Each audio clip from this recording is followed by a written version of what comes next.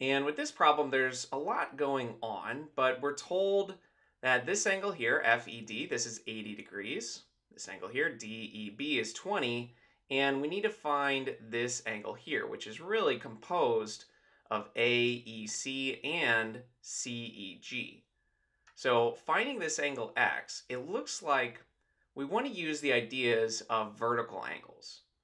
So let's remind ourselves what a vertical angle is, or what vertical angles are. So if we have two intersecting lines, remember that the angles opposite each other are equal. So if we label these 1, 2, 3, and 4, we know that angle 1 and angle 3, those are vertical angles. And likewise, angle 4 and angle 2, those are also vertical angles. So whenever you have these vertical angles, angles that are opposite each other, they are going to be equal. So let's use that information here. Since we do have intersecting lines, we have a couple pairs of them, and we can figure out these vertical angles.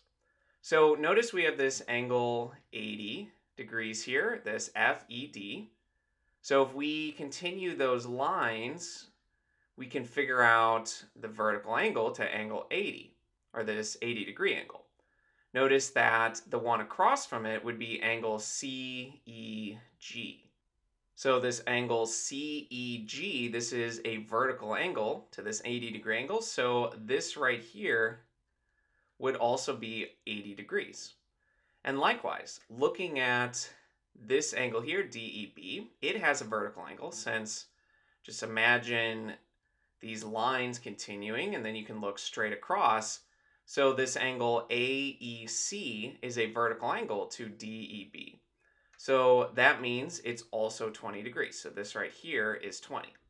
And it looks like X is the sum of both this angle and this angle. So X is those two angles added together. So angle X then is just 20 degrees plus 80 degrees, or it's 100 degrees. And that should make sense because we can compare other vertical angles here. Notice that if we focus on these intersecting lines, that we have vertical angles here and here. So these across from each other, these are going to be equal to each other. So this big angle here is just 80 plus 20. This is 100. And of course, we just found that this angle here is also 100 degrees. So that's another way to look at these intersecting lines to find vertical angles. So let's do one more of these example problems.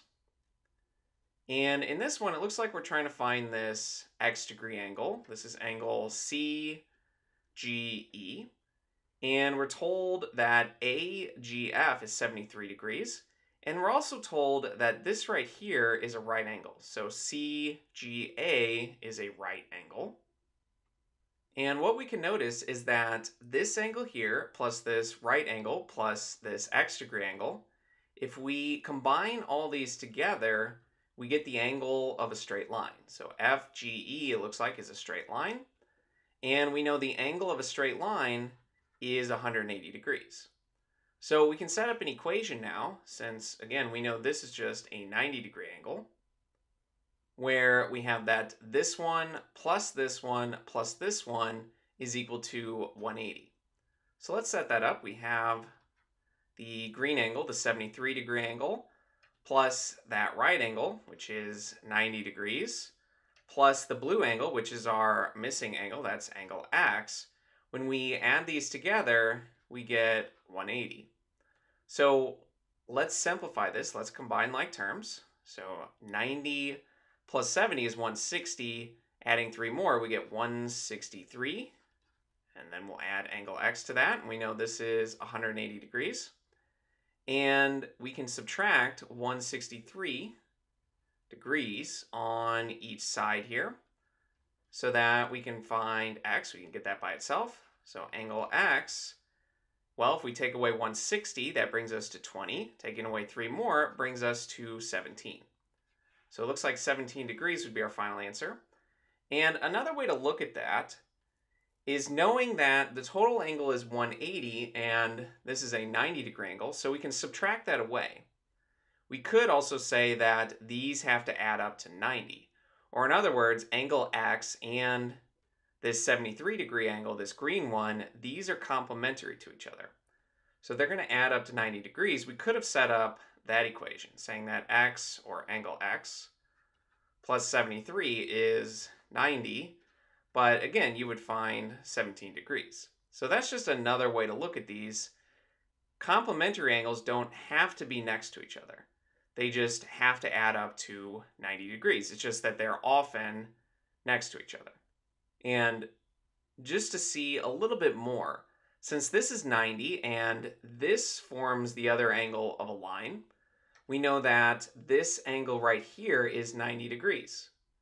And we also know this missing angle because that is vertical to this green angle. So I'll color this in green here because notice we have intersecting lines and these two angles are opposite each other. So that means this is 73 degrees. So this is just another way to see that these two angles are complementary. It's just now they are in fact next to each other.